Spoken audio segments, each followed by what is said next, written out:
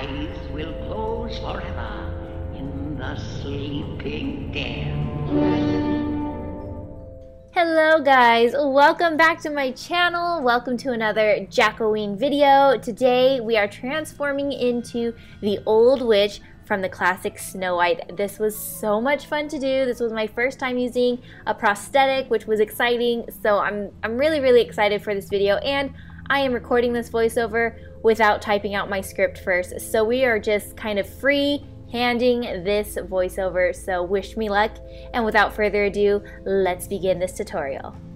Alright, here we go. I don't know why I'm so nervous that I don't have a script right now, but I got this witch hazel set from the Halloween store. It comes with a prosthetic nose and chin, so I'm just placing it on my nose to see how it's gonna fit, and it's such a weird shape, like, I don't know how to explain it. And then when I breathe, it does this, which just had me dying. So what I decided to do was take pieces of like a little sponge and just rip it apart and fill it in with the nose, so that way when I breathe it doesn't doesn't move and change its shape and look super like fake and flimsy. So I wanted to give the nose some shape, some firmness, you know what I mean? So once I did that, I went ahead and took some spirit gum, which I also found at the Halloween store, and you put it on the edges of the prosthetic and then allow it to dry and get a little tacky, similar to how we apply false lashes. We wait for the lash glue to dry before applying our lashes. Same idea. And then I thought I was going to use the little prosthetic chin that it came with, but quickly discovered that that was going to be a no-go. That just did not work for this look, so we're going to ditch that for now. Now we need to try to blend down these edges of the prosthetic, which is a little tough, but I'm going to take my liquid latex, and with one of my little silicone sponges, this actually worked out perfectly and it didn't ruin it at all. I'm going to take some liquid latex and place that on the edges of my nose and just kind of drag it out. And you're going to want to do a few layers of this to build the, build the latex up, so that way we can try to eliminate the harsh edge between the prosthetic and our skin, if that makes sense. And then while I'm at it, I'm also going to apply this liquid latex all over my face, trying my best to avoid any hair, so like my eyebrows and my little baby hairs around my forehead. Don't want to get those because it will hurt when you remove this, but I'm going to apply this all over my face because when it dries, it gives sort of this wrinkly texture, and we are transforming into an old witch, so it just makes sense to age our skin. And I found that this was the best and easiest way to really accentuate all those wrinkles, all those fine lines, so that's what I'm doing here. You want to give the liquid latex time to dry, and once it's dry, we're going to just dust over some powder just to eliminate that shine. And then I'm going to go ahead and block out my eyebrows with a glue stick. If you are unfamiliar with how to block your brows or cover your brows, I do have a detailed tutorial on how to do that. So you can click the link in the top right hand corner right now to check out the video that I created on how to block your brows. And the reason we want to do this is because we're going to create a whole new set of brows for this look. So now that our brows are blocked, we can go ahead and work on the face. So now I'm going to take my foundation and I'm just applying it onto a little cosmetic sponge, and I'm just going to apply this all over my face, and make sure you apply it onto the fake nose as well, because as you can see, it does not match our skin. So we need to change the color of that fake nose and have it blend in a lot better.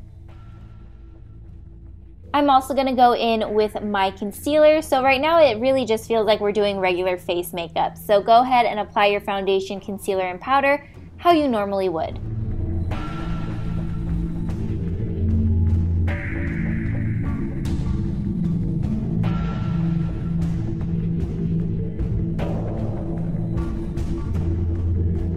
Now I'm going to take my black pencil liner and create our new brows. And normally I take my nude eyeliner pencil, which you can definitely do that here and use it kind of as your little safety blanket when creating the shape of the brows. But today I guess I just felt really bold and daring, so I just went for it. So I am just going to create this shape, and I'm making this one pretty high arched, and then the other one I'm going to create it a little lower. So they're going to look really uneven right now, but that kind of matches like this facial expression that the old witch has in a lot of photos. So I thought it was fitting, and I really like how it turned out.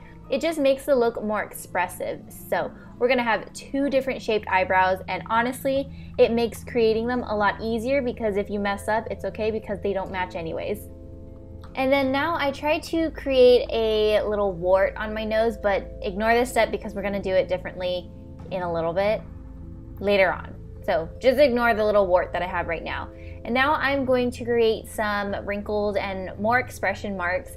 So I'm doing 2 lines above the higher arched brow and then 1 line on the lower arched brow. Now with my black eyeliner, we're going to create the shape of the eyes. So we're gonna make them very large and very huge. So I'm going from the front of the brow to the end of the brow and then just creating this big circle and connecting them together like this. So I'm just gonna do that on both sides.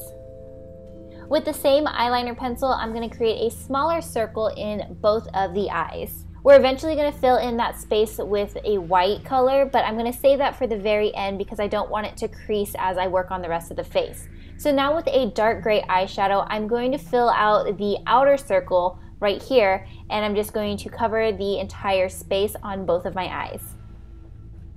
How am I doing on the voiceover so far? I feel like it's not too difficult for me, but I feel like it definitely takes me a lot longer to record when I don't have a script right in front of me to read. When I type out a script, it just makes recording the voiceover so much easier. But anyways, back to the tutorial.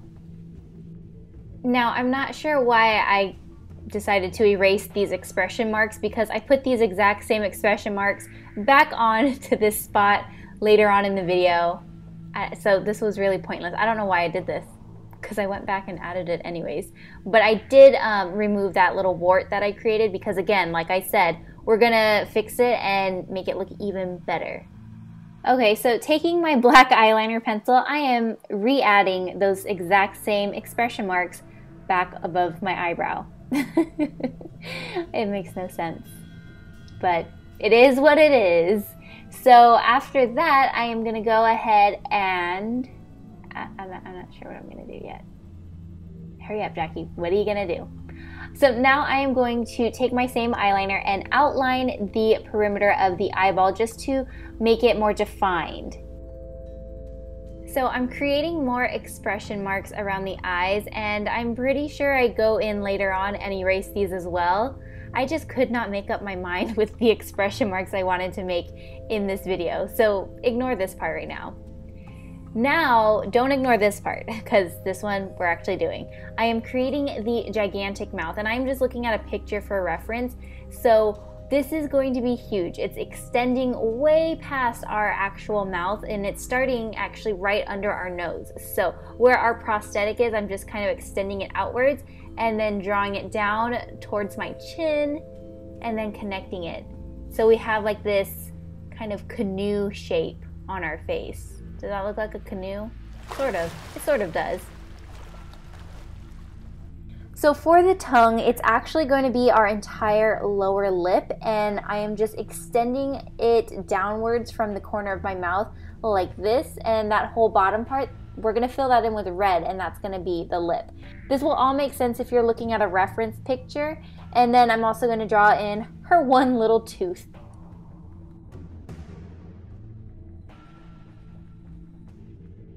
And of course, here we go again with more expression marks. Do they stay? Who knows? Only time will tell if I decide to erase those or not.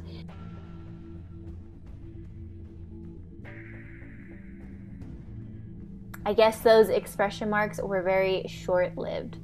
Goodbye, expression marks. I'll see you again soon. So now I decided I'm just going to focus on the mouth. So I am tracing over the perimeter to define the lines a little bit more, and then I'm taking my black eyeliner and then just filling in all of the blank space in the mouth like this.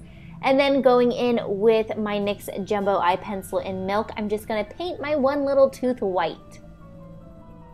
And then going in with this red cream face paint that I got from the Halloween store. This thing has come in handy. I've used it with almost all of my Halloween looks.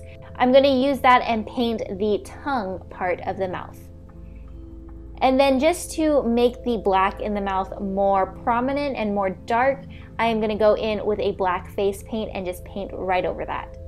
Here I am just trying to figure out what to do next and also really feeling the character coming to life as well. Like, I see it. You guys see it? I see it.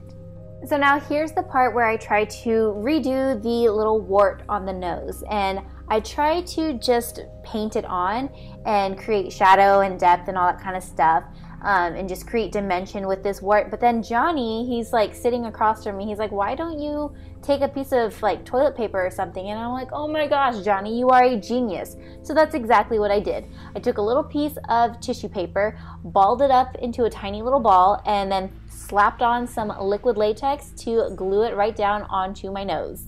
And it worked out perfectly. So it did take a little bit of time to allow it to dry and actually stick onto the nose, and I had to put a few layers on. But once I did that, I painted over it the color that a wart should be, or at least the color that it looked like in the picture. And there we go. I am so happy with how it turned out. So now I'm going to create the chin, and I created basically two little parentheses on my chin like that. The old witch, the old hag from the movie, she had a very weird, tiny, like circular little chin. It was like the weirdest thing ever. So I'm just going to create that with black face paint, and then I'm going to extend it outwards to create more like negative space so that we kind of erase this bottom part of our chin. Basically anything you want to erase when you're doing like costume makeup, you just put black over it, so it like makes it disappear. So we're gonna make this little outer part of my chin actually disappear, so that way it looks like just this center part, this little circular center part is our chin. And I'm also going to outline the rest of the face as well, and for this, I just looked at a reference picture again to see the type of face shape that the old witch has, because it's definitely not a normal face shape, that's for sure. Oh, would you look at that? More facial expressions. I have no idea if these are going to stay or not. Let's find out. Okay, I think these babies are staying, so let's just go ahead and move on to the next step. I'm taking my NYX Jumbo Eye Pencil in Milk, and I'm gonna fill in this entire space on our eyeball. This is the eyeball right here, this giant white space. So I'm gonna fill that in and then go over it with a white eyeshadow to set it all in place, because it is a cream product, so it will crease and get all like messed up if we don't set it properly. And even with this white shadow, it still did a little bit of creasing. So if you can find a white face paint that's not as creamy as the NYX Jumbo Eye Pencil, I think you'll be good to go, because the look still turned out great, but I did notice there was a little bit more creasing than I would have liked. So now adding more details to the eyes, I'm going to take a green face paint and create a small little circle on my lid. So this is actually a lot easier to do than people realize. I feel like you're like, oh, how did you create eyes on your eyes? But it's just like how you would apply your eyeshadow. Like, you can keep your eyes open as you're working on them, but just create these little circles right on your eyelid, and then because it is a cream product, you want to set it. So I'm going to take a green eyeshadow and just set that right on top. So that is the eyeball color, because the old witch has green eyes. And now I'm going to take my matte liquid liner from NYX, and I'm going to trace out this eyeball part. So very carefully, I'm going to trace that circle, and then once I'm done, I'm going to create another little circle right in the center of where that green face paint is, and that's going to be the pupil of the eye. So now we have our little animated eyeball, and this is obviously, it's going to make sense when you keep your eyes closed. That's when you can see the whole effect of this. But truthfully, this look still looks awesome when your eyes are completely open as well. So I think by creating and painting this makeup look the way we did, by keeping the pupil of the fake eye we created right on the center of our eyelid, I think it's the perfect way to do it, because when your eyes are closed, it looks super awesome, and then when your eyes are open, it still looks super awesome. Oh my gosh, you guys, I think we're done with this makeup look. Time to add our wig and finish off this look. But here is what it looks like. I did have to touch up the black eyeliner on the pupil of the eye a few times, just because I didn't allow it to dry fully because I opened my eye too quickly. So when you do this step, keep your eyes closed for a little so they can dry a little bit before opening them again, because I had to keep going back and darkening up the black around here.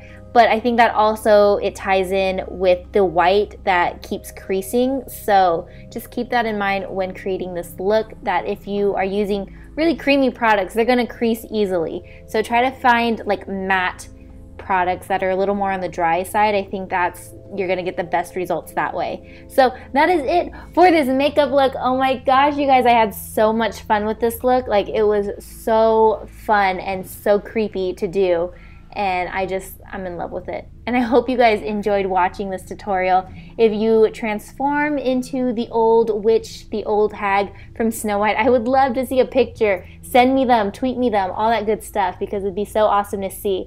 But stay tuned, because I have more Jackoween videos planned for you guys. I love you so, so much, and I will see you guys in my next Halloween video. Bye!